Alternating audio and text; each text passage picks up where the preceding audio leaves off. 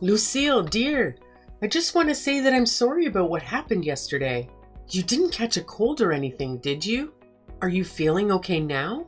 I'm feeling just fine. I was only stuck inside for an hour or so. Of course, I didn't catch a cold. Oh, I'm so happy to hear that, honey. Not even so for you to have accidentally locked yourself out of the house, and on the coldest day of the year, too. I didn't notice your text messages, and Harold didn't hear my phone buzzing either. We were having such a lovely conversation at the time, but all the while his poor little wife was outside in the freezing cold. He must have felt awful. I wouldn't really mind if you didn't notice my text, but I actually tried texting and calling Harold too. Not just you. You both knew I was stuck outside, didn't you? Huh? You think we knew that you were locked out there all along? Aren't you the one who told me to go to the grocery store to stock up on milk and bread because it looked like it was going to snow? When I got back, I knocked on the door and rang the doorbell a bunch of times. I don't think it'd be possible not to realize that I was trying to get in. Oh my, so you did notice our little joke. Don't be so mad, honey. You know we just like to tease you, that's all. We're always joking around. I know you're plenty used to it. You say I'm used to the teasing, but every time you do it, I ask you to cut it out. Yet, you don't stop. Are you actually listening to what I say? Don't forget that Harold is in on this too. You should be saying the same to him. My baby's my partner in crime after all. We're two peas in a pod. Oh, I do. Don't worry. I'm always telling you both the same thing. Please give the teasing a rest. It's not funny and I don't enjoy it. You say you're telling him to stop, but is he really listening to what you have to say if he's still doing it? You know, a while back, I got so fed up with it all.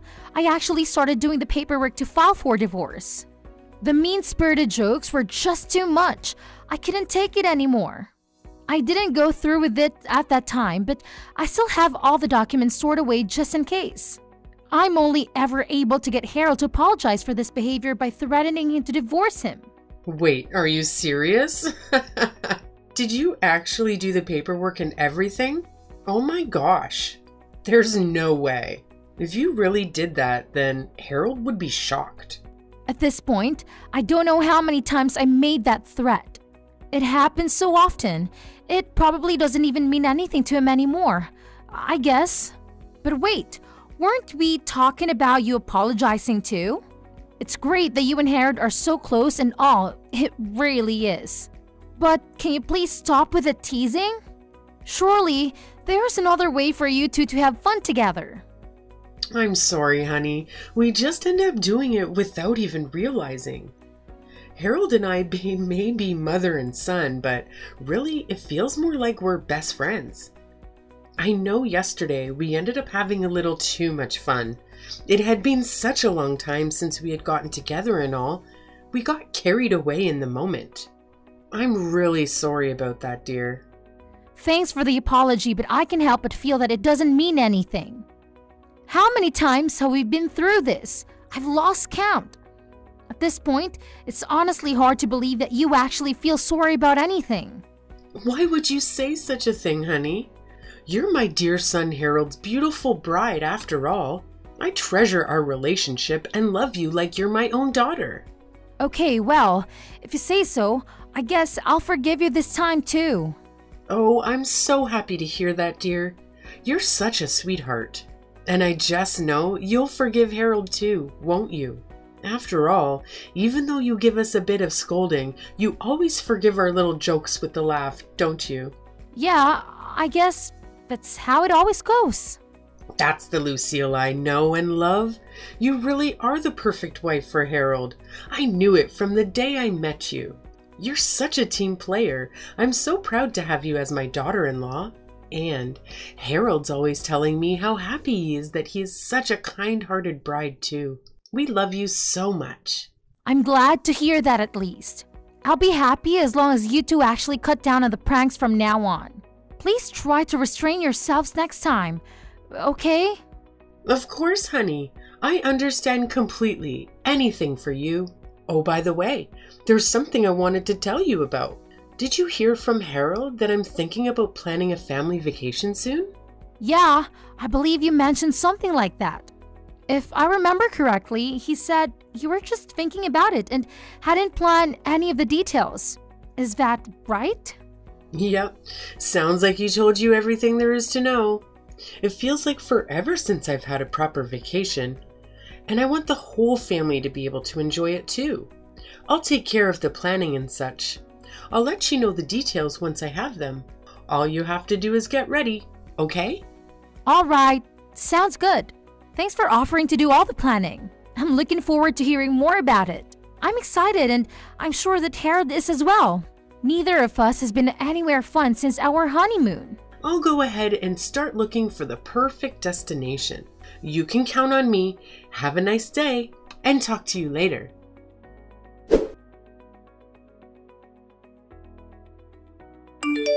Hi, honey. I finished all the planning for the family vacation. I even have a date. Oh, you've already got it all lined up? What destination did you end up deciding on? I'll be sending Harold all the details later, so I won't bother you with the specifics right now.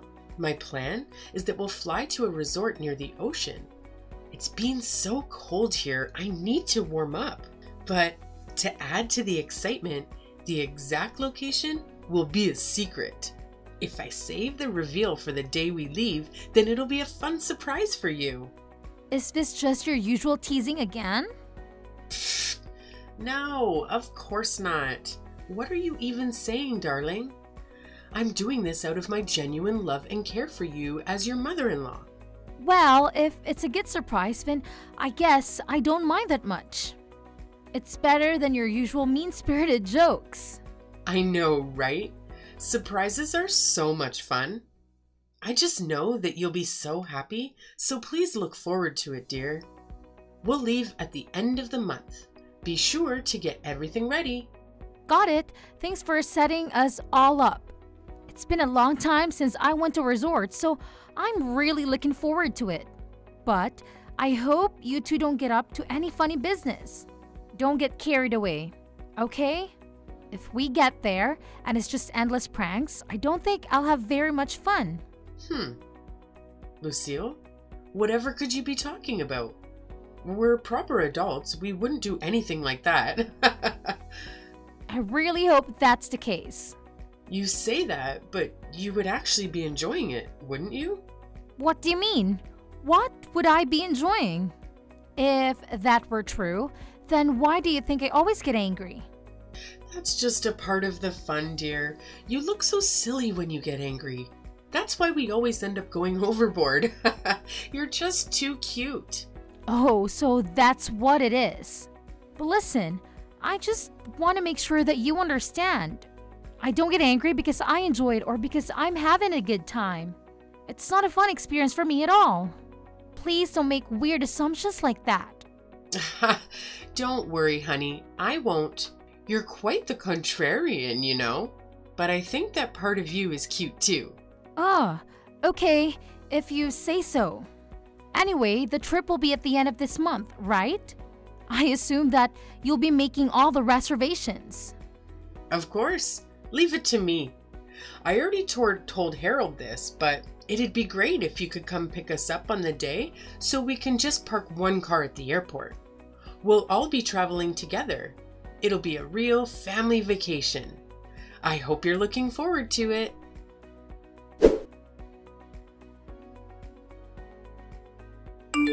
Mary, are you there? Did Harold already come to pick up you guys? Harold? Yes, he's already arrived. Is there something you need from him? Oh, thank God. It was just taking longer than I thought. I was getting worried. I haven't heard from him for 2 hours. Well, today is the day of the trip after all. He got here safe and sound, so don't you worry. Great! Will you all be headed back this way before too long? It's getting kind of late, and since nobody told me the schedule, I'm worried that we might be late. I don't want to be running through the airport. I'm all ready to go over here, so I'll be able to hop in the car as soon as you all arrive. Huh? You'll hop in the car when we arrive? What are you talking about? Huh? I was still getting a few things ready over here. So, Harold said he'd go ahead and you guys get without me. After that, he'd swing back by here, pick me up, and then we'll all head to the airport. That's what he told me anyway. Oh my goodness, I'm so sorry, honey. We forgot all about you. What? What do you mean you forgot about me? Wasn't today the big family vacation that you've been planning for all of us? Well, since it's a family vacation, we thought we had everyone already. You're just family by marriage after all. Originally, it was just the three of us. We're so used to it just being me, Tristan, and Harold, we forgot that anyone else was coming. Are you seriously saying that? Like you actually forgot about me? You didn't remember that I was a member of your family? I said I'm sorry, didn't I? Oh, honey, I feel so bad. I wish that we could come back and get you right now. But we've just boarded the plane, so I don't think that's possible. Okay, I see. So that's how it is. I'm so sorry about our little mistake. I promise we'll bring you some souvenirs to make up for it. So I hope you can forgive us. You know what? It's fine. Don't worry about it. After all, starting now, I'm not in your family anyway. I quit. Please have a good time on your family vacation. Oh my, what are you saying, dear? Is this just one of your empty threats? Or maybe a bad joke? Give it a rest already. Humor never was your strong suit, you know that. No, this isn't just a joke or a threat. I'm actually leaving your family for good. I got so sick of Harold's pranks that I actually got all the divorce paperwork ready. It's filled out and ready to go. I'll go get the paperwork now, so just wait there. Be back in a second. Hold on, honey. It was just a prank. Of course we're not actually on the plane right now. We just wanted to give you a little surprise and have a laugh like we always do as usual. We would never really forget you. Surely you know that. We'll come and get you right away, so just wait there. See you soon.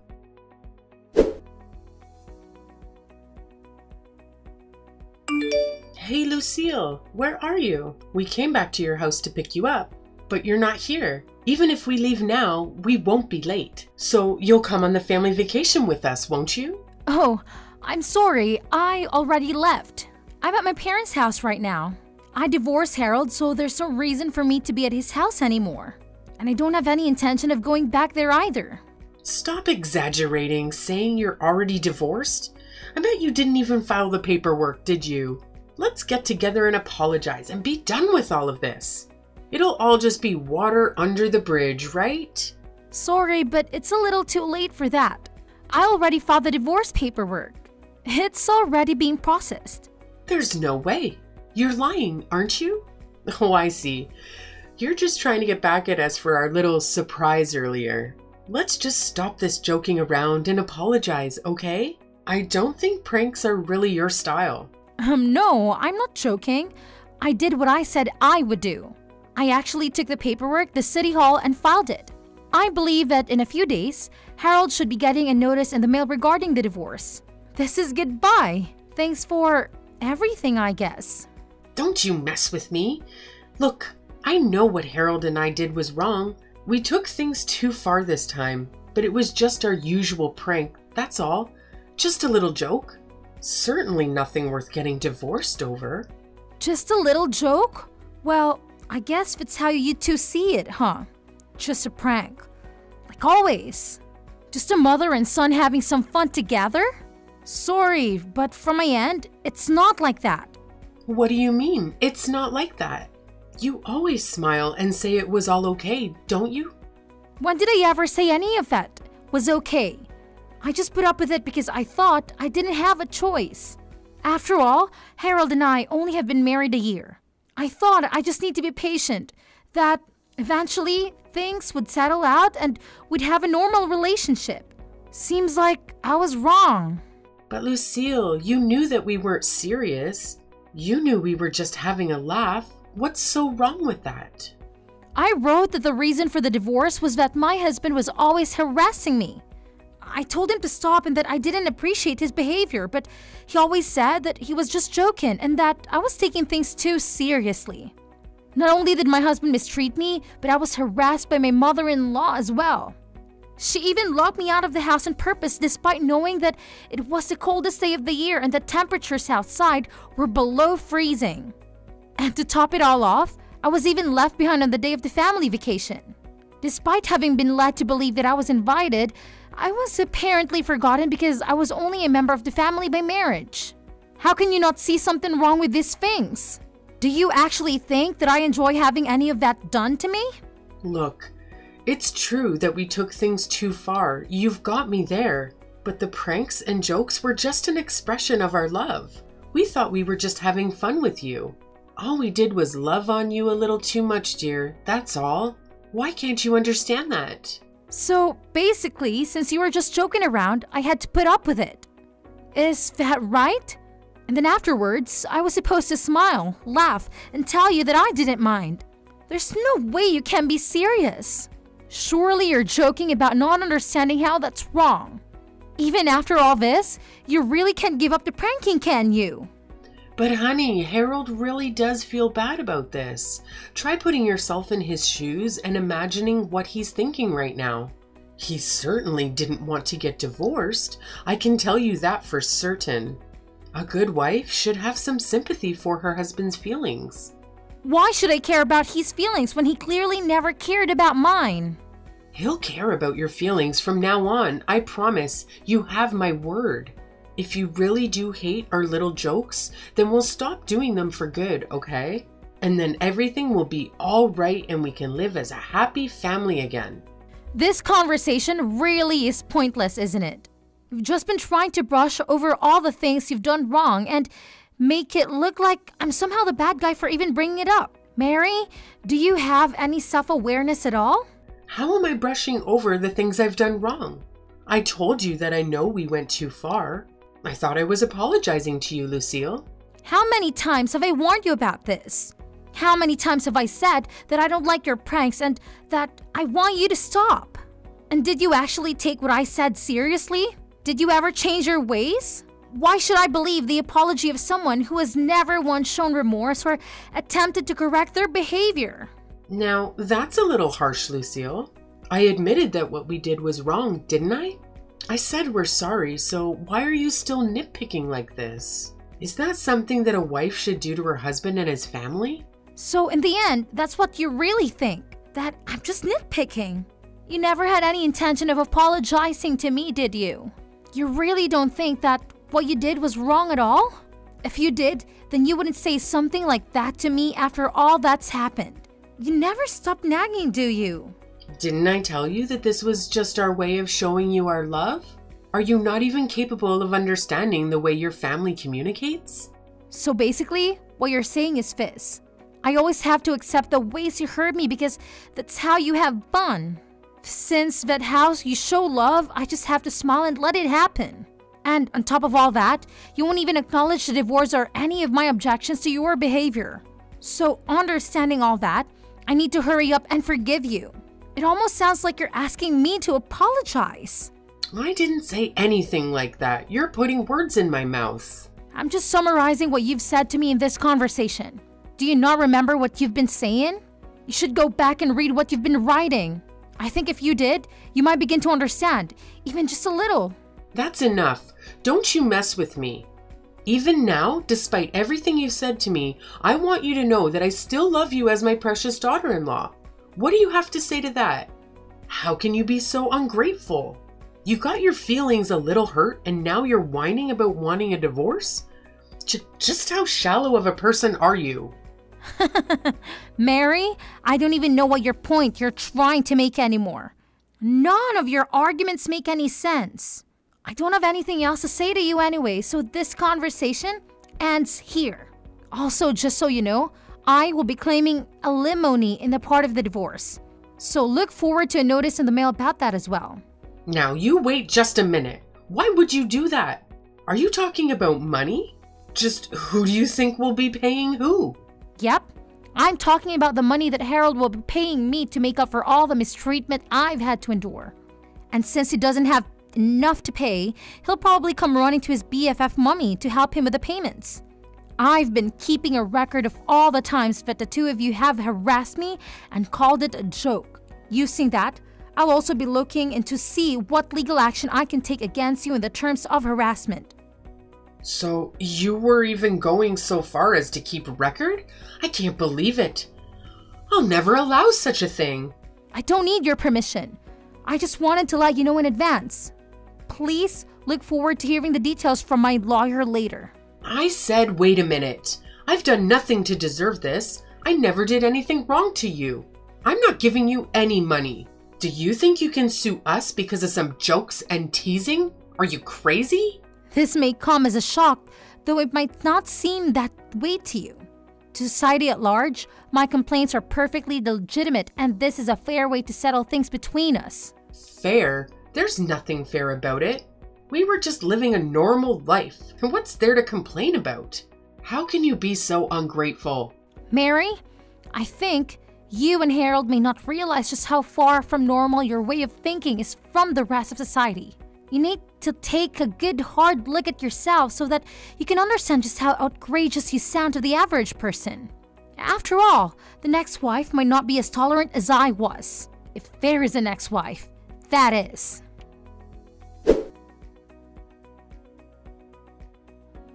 After that, I did just as I told my mother-in-law I would do. I sued both her and Harold for harassment because I had kept such a thorough record of all the ways the two of them had harassed me with their so-called jokes and teasing. I was able to receive all the money I had claimed without any issues. Mary and Harold insisted until the bitter end that they didn't want to pay me.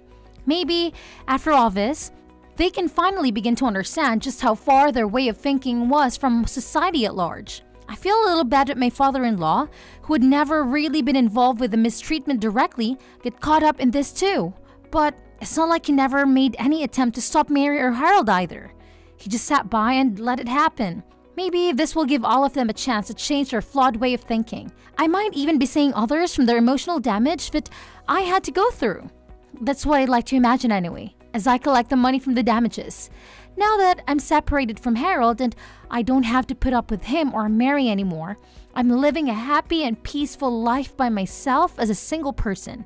Looking back at how much I put up with that treatment in the name of getting used to married life, I can see how senseless that patient was. I feel so refreshed now. The difference is unreal. I really should have gotten out of that relationship sooner.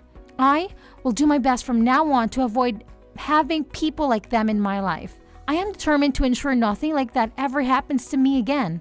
Anyone who thinks their personal enjoyment should come at the expense of others isn't worth my time or attention. I think I can safely say that the only good thing to have come out of my marriage with Harold was that I was able to learn this lesson and that I'll be able to prioritize my own emotional well-being from now on.